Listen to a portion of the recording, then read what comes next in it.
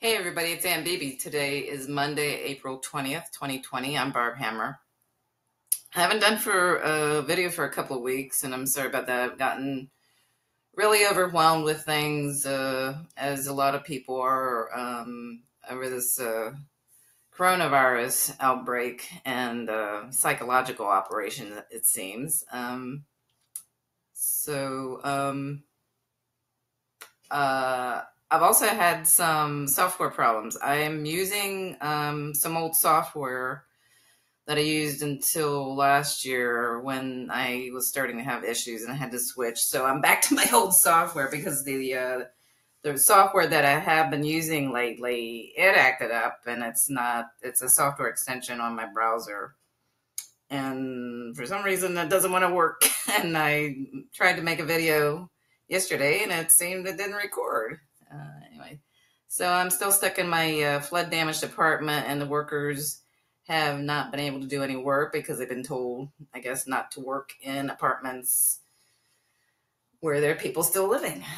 And so still have no bathroom sink, no linoleum, no vanity, no mirror in the bathroom, and still haven't moved things. We had to clear things out of the bathroom and this room, and haven't moved things back. And we're looking for another place, so it's an ongoing saga.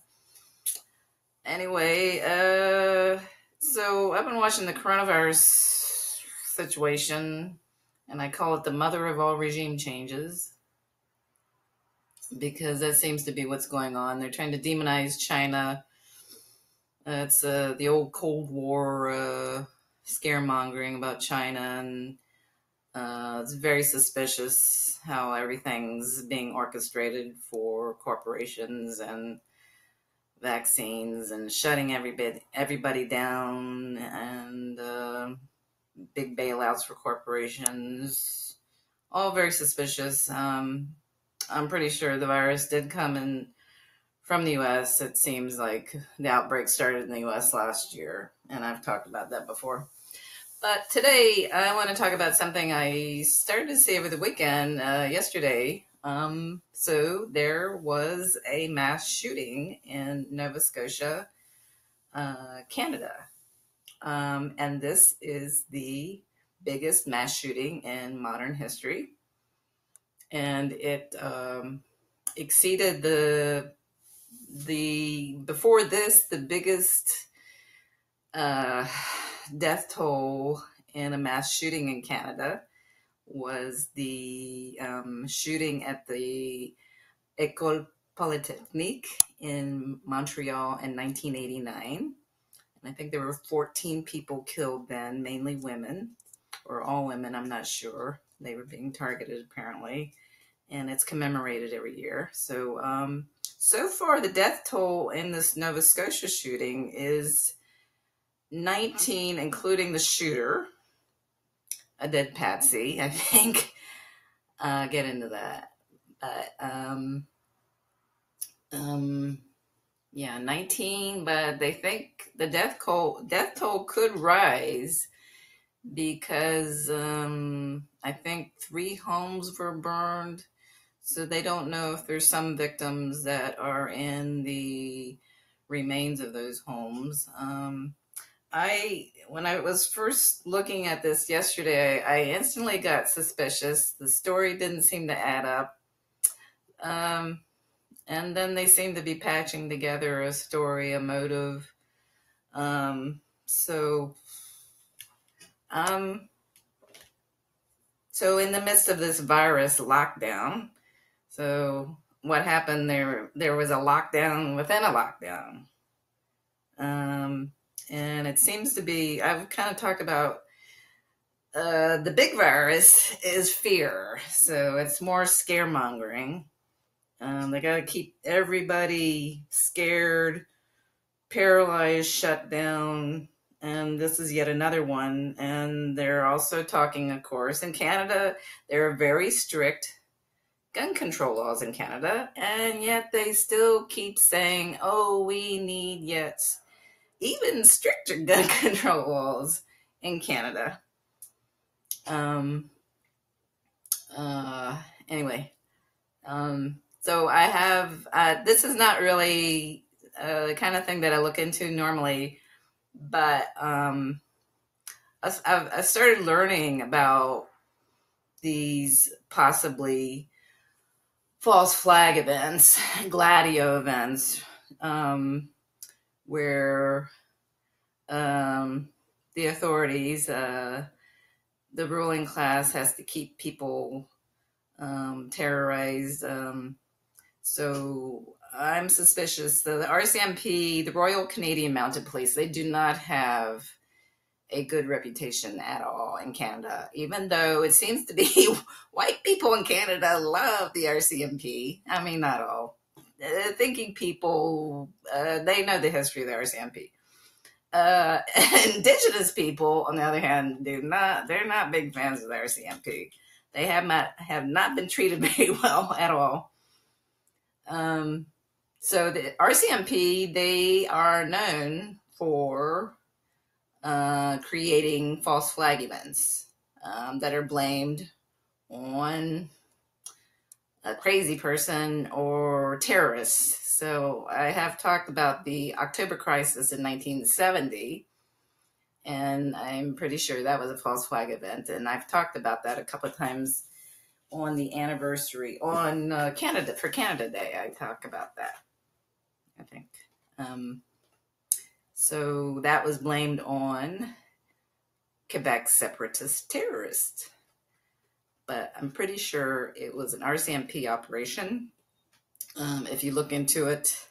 And it was kind of, it's been referred to as sort of a dress rehearsal for 9/11. And this is another kind of, the virus outbreak is another 9/11 type event. Um, so it's interesting. It's like a false flag within a false flag. Anyway, I want to show you geographically where we're talking about. So here's North America to get acquainted. So Nova Scotia is here, and the community where this happened is called Portapique. And it's sort of a distortion. It's a distortion of the French word for porcupine. So this is in the area of Acadia, French-speaking part of Canada. So the word for porcupine in French is porc-épic. Anyway, Portapique. So this is Portapique. And this is where the shootings, the events took place. It started here. So I noticed, actually, let's look at the timeline here. I want to play this because it's very important to look at the timeline and what they say happened. So I'm going to play this. I can't, this software won't record the sound, but it's mostly, there's text. So I will play this.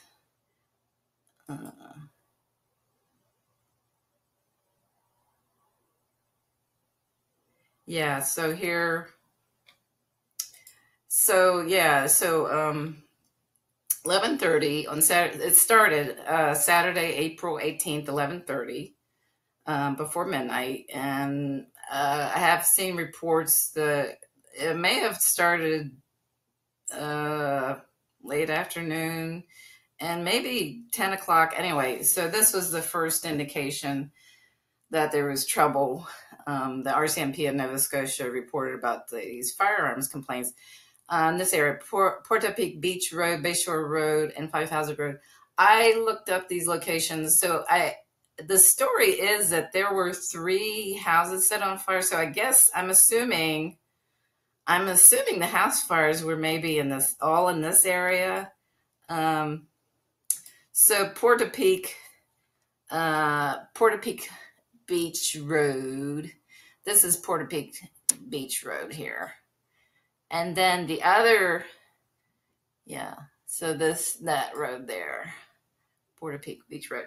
And then over here is Bayshore Road, and this is Five Five Houses Road, that's the other. So is this area in Portapique where the trouble started. And I believe, so the shooter, the alleged shooter, is, his name is Gabriel Wortman. And I think he owns two homes. This is probably more like a cottage. So in Canada, a lot of people in the cities, they will have like the people are fairly affluent. They will often have a cottage outside of the city where they go for the weekends or, to relax. Anyway, so this is where the trouble started. And go back timeline. So RCMP in Nova Scotia say they are responding to a firearms complaint in the small rural town of Portapique. And that's Saturday at 11:30. And they told people to avoid the area and lock their doors. I even saw reports where they told people even to hide in their basements.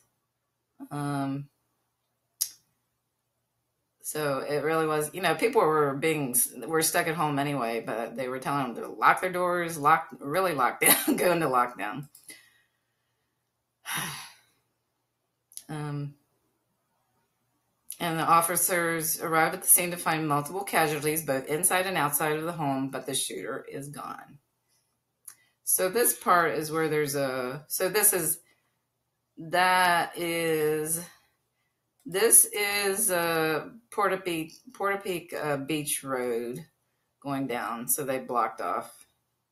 And the officer's wearing a mask. He's not in uniform. And these are RCMP vehicles. And this is a spokesman. The sound, I can't record sound from videos with this software, but it doesn't really matter. He's just sort of explaining what was already. So police secured the area and began a search that lasted through the night and into the morning. So here's the Portapique Beach Road sign. And then Portapique, home to about 100 year-round residents, was flooded with many police units, emergency response teams, helicopters, and police dog services. So they had a lot of personnel looking for this one guy, overnight.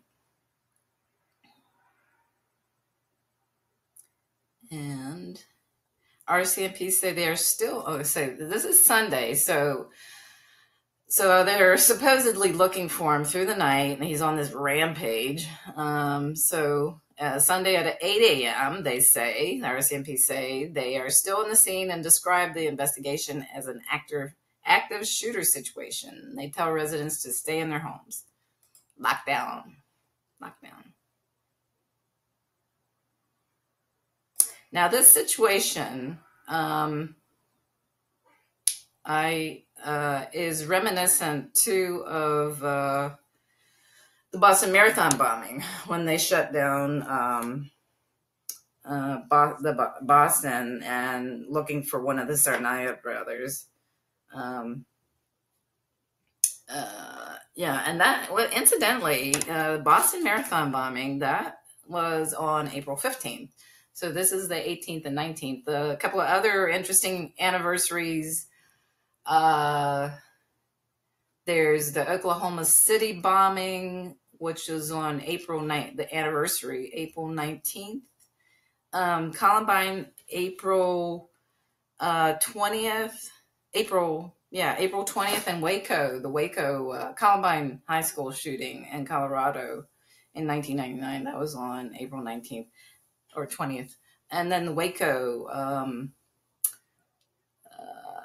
Texas, when was a Branch Davidian compound was set on fire and all those people were killed. That was on the 20th, April 20th. So, and that's connected to the Oklahoma City bombing, supposedly. But these are all false flag attacks. yeah. So this is the season of false flag attacks, apparently. Anyway, so I'll keep playing this. So this was the suspect identified, 51-year-old Gabriel Wortman, um, identified as a suspected gunman, and released his picture. You know, he looks like a pleasant guy. And so later they said that he may be wearing an RCMP uniform and be driving what appears to be an RCMP vehicle. How convenient. Okay, so victims, they wouldn't know. They would see RCMP and not suspect any problems seeing someone. And that's another problem I have with this, is that if the RCMP if they carried out these killings, you know, if there are any witnesses that say, "Oh, we saw RCMP," and they'd say, "Oh, that was Gabriel. That was Gabriel." Okay, that's the problem I have with this whole story. That's one of many problems I have with this story. And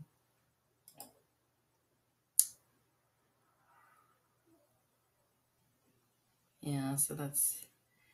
And then later that morning, they say he's in the central Onslow and Debert areas, and they urge people to stay inside and avoid the area. So those areas are.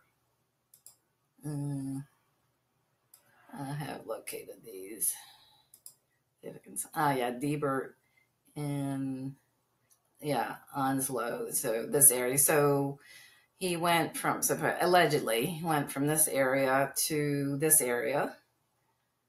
Oops, that's not it. Okay.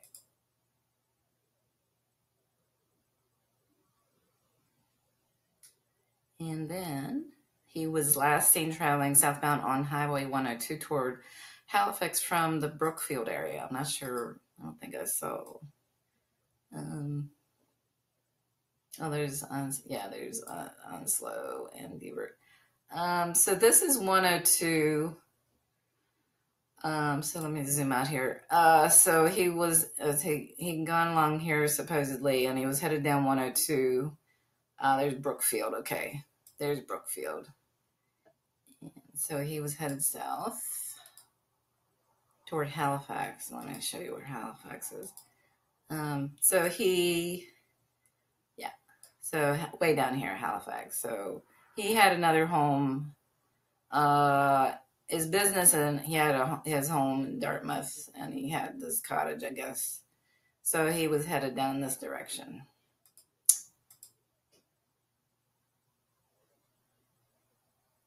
So 11:20. So he torched that car that looks like an RCMP cruiser, and he changed vehicles. They claim that he changed vehicles, and then he was in a silver SUV, a Chevrolet Tracker. And this is another problem I have with this story. So how did he get the vehicle? You know, if he changed vehicles, how did he do that? Like, how did that happen? I don't understand. You know, did somebody put a vehicle there for him? Or I'm really wondering, how was he able to change vehicles? So he torched this one. And it's kind of interesting there were two vehicles torched. I'm not sure what's going on with the two vehicles. I don't know. There's certain things I don't know what's going on here.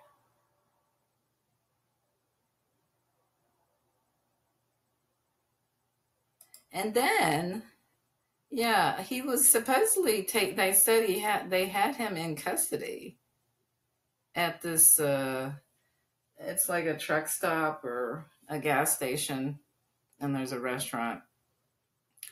So he's caught at this gas station, it's supposedly taken in custody, but then there's a body lying on the ground. And then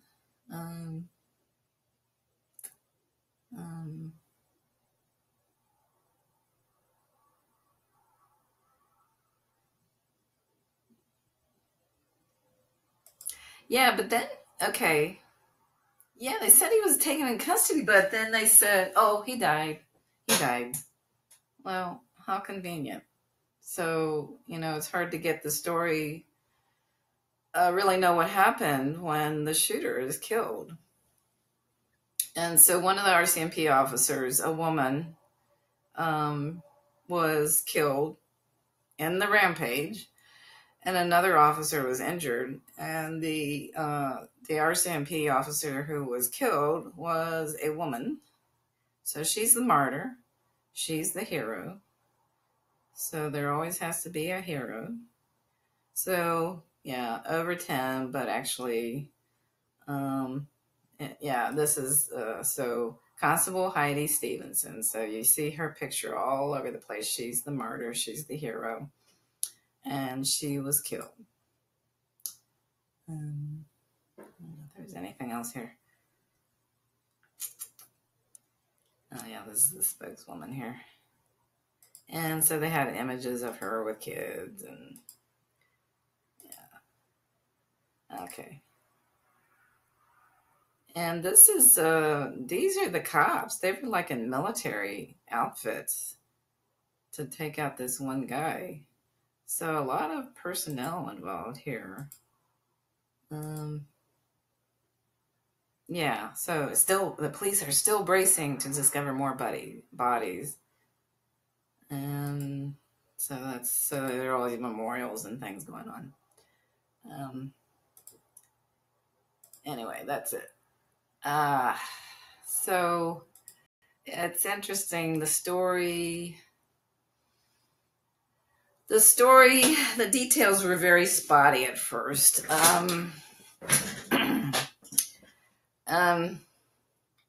So it didn't make any sense. He sounded like a nice guy. I've read a number of reports, and they're asking who was this guy, and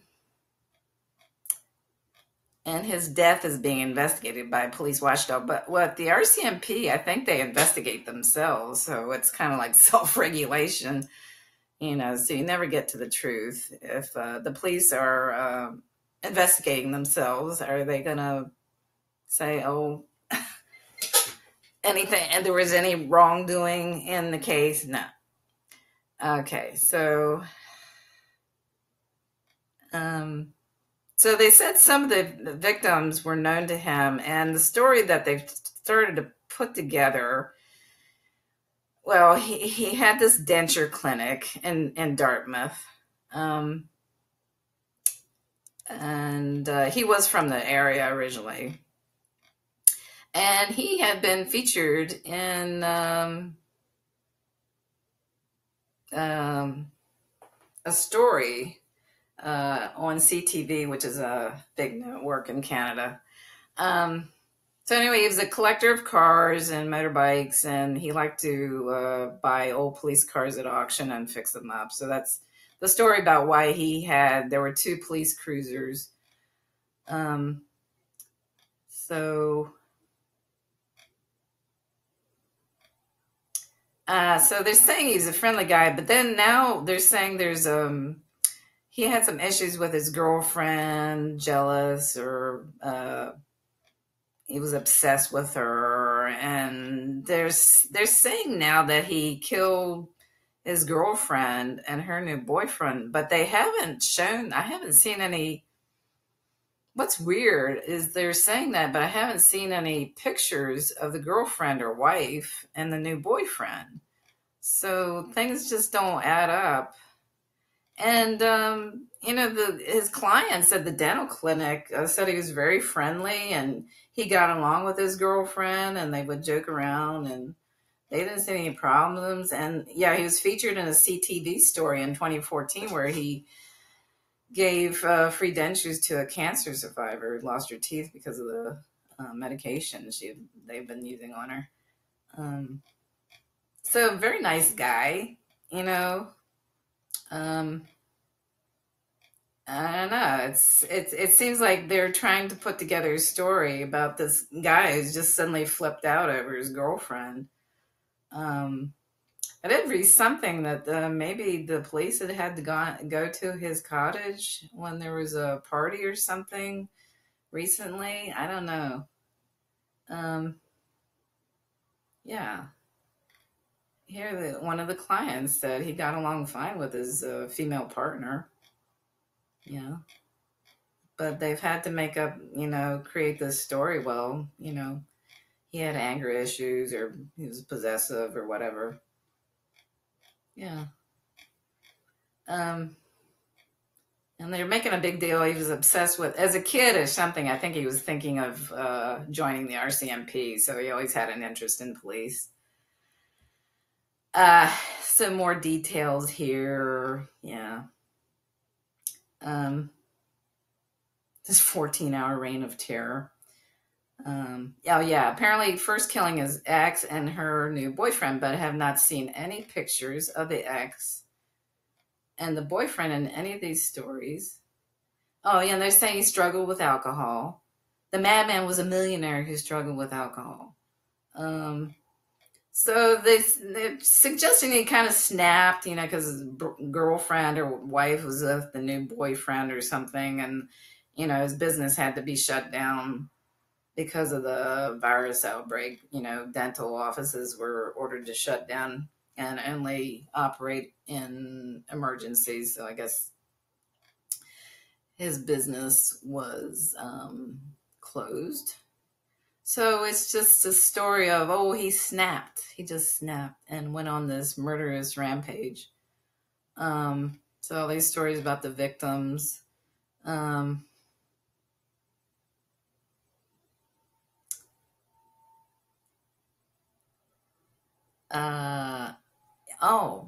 Yeah, so there's lots, like he set his own house on fire. Whoops, wait a minute.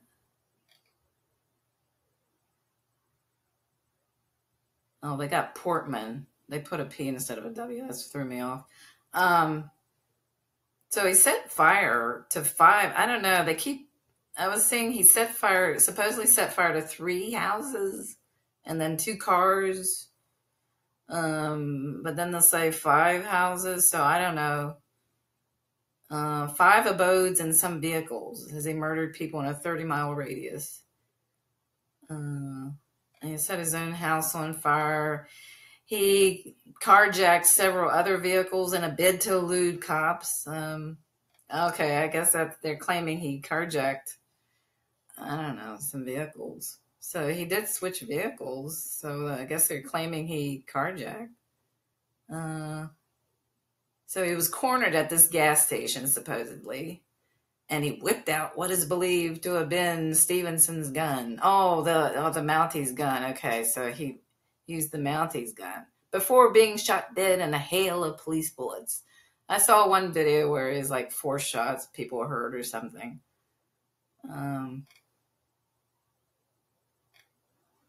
Yeah, so to make him look like a really bad guy now, even though it sounds like he was a really decent guy. They're creating the story. Yeah, this is him as a kid. And that's his business, his denture business. Yeah, they're just trying to make him sound like he was really weird because he was interested in police uniforms, and that's kind of suspicious. Like, this dead patsy. They are investigating. How did he get such convincing looking uniform? I haven't seen a picture of him in a uniform, but they're claiming he was wearing an RCMP uniform, I think. Yeah, and in a police cruiser. And yeah, so patsies usually RCMP, they will provide these things for patsies. Yeah, Nova Scotia mass murder, evil and calculated. So they're claiming that he's planned this for months. But if you plan this for months, like snap, well, that's not just snapping like that. I don't know, like men who maybe have anger issues or issues with their girlfriend, whatever, they don't go on these murderous rampages. I don't know. I don't think so. Just snap like that.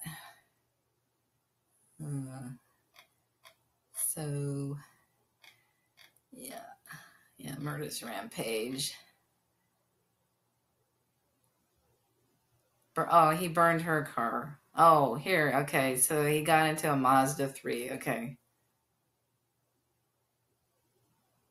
He executed the RCMP officer at point blank range. Took her gun and mags, burned her car and took her car.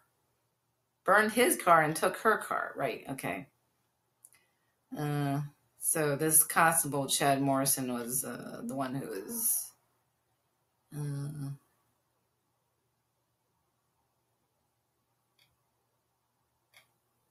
I don't know. So the police challenged him at the gas station. So he went to the gas station to fill up, and the police arrived, and they challenged him, and he had the RCMP officer's gun. Oh, it says he was hit with 10 rounds. Well, I saw a video where they said they heard 4 rounds, so I don't know. Yeah. Jealousy burned deep in Nova Scotia killer. So this is the story. They gotta, look at the outfits that the police were in. They look like they're in the military. They're still telling the story about his ex-wife and new boyfriend. Well, who was this maniac?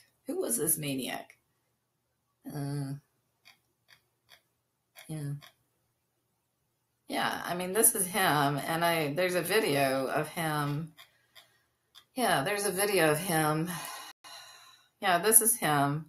So, what's weird is his Facebook page, of course, has been scrubbed, and I saw a video of somebody, no images, he claimed, he saw the Facebook page, and he was depressed, and okay, but we never got to see that. He just never got to see that at all. So this is Wortman with the bear, and he was featured. So there are videos in here. There's the fire, the vehicle fire, amateur video. So this is sort of, I think there's. Sorry, there is. Yeah, this is him in an ad for his denture clinic. Whoops, hang on. Okay. So that's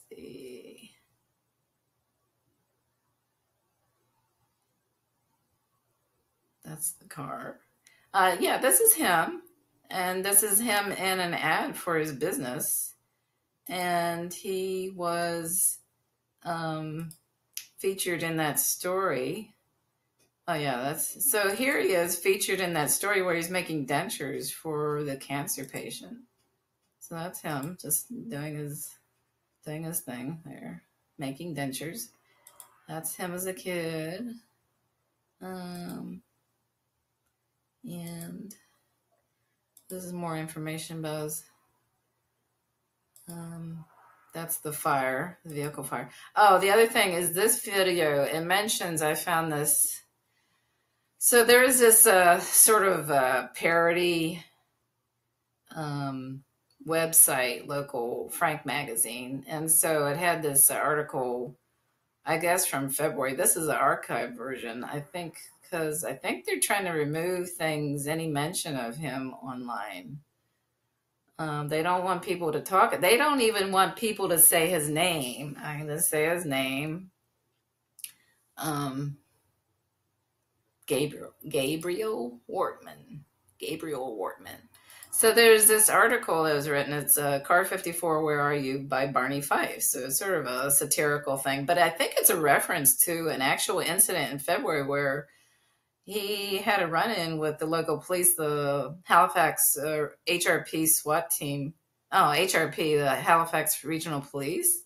So he has a private parking lot for his business, his denture business. And I think he has a problem with people parking in it to use other businesses. So there were police that had parked in his lot, and he chained it off. and then he got into a situation with the local police.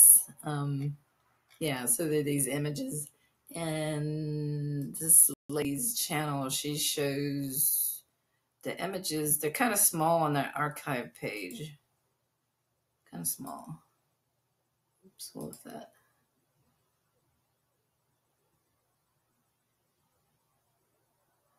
So he had, so I don't know. He had a problem with the police there. Yeah, she shows the images here. I guess of the situation when the police, yeah, there's the chain. So I guess this is what happened here. He had to unchain his parking lot for the police or something. Anyway, so lots of stories about him, but they're trying to he sounded like a decent guy. And now they've had to create this story. Oh, he was jealous and killed his ex-wife, ex-girlfriend, whatever, but we don't see any picture of her or the boyfriend supposedly killed. I don't know. Anyway, this is a report. This talks about, the images, the victims. So they have been showing images of the victims finally. Didn't know who they were. There's the RCMP officer. This is another woman. So I think there are at least 10. This family was wiped out, supposedly. These women, this woman, this couple. And these are prison guards. This couple, they were supposedly murdered. These are more victims. So I think they have at least 10 named here. So they've got some more details finally, but it doesn't sound like a mass murderer at all, this Gabriel. He does not sound like a mass murderer. Not to me. This doesn't add up. I don't know. There's just too many holes in this story, and the fact that they don't even want you to talk about Gabriel Wortman. When there's the shooter is dead, it's like, the story is kind of forgotten. They dwell on the victims. How do we know? I don't know what's going on. I just question this. RCMP does not have a good history at all, so I'm really not sure about this. It sounds very suspicious, especially since they are really bound and determined to impose even stricter gun control laws. And in the shutdown and the scaremongering, the fear, the virus of fear, and this just adds to the virus of fear, I think, when people are very vulnerable. Anyway, I guess that's it for now. Now, I will get back to some other things about the demonization of China and this whole virus situation. There's so many things going on. I've been really overwhelmed. Anyway, that's it for now.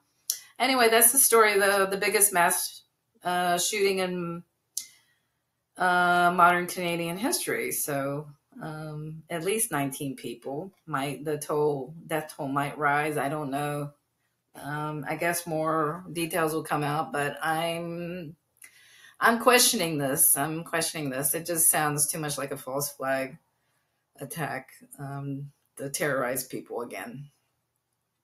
Anyway, that's it for now. Thanks for listening, and I will talk to you again soon. Bye.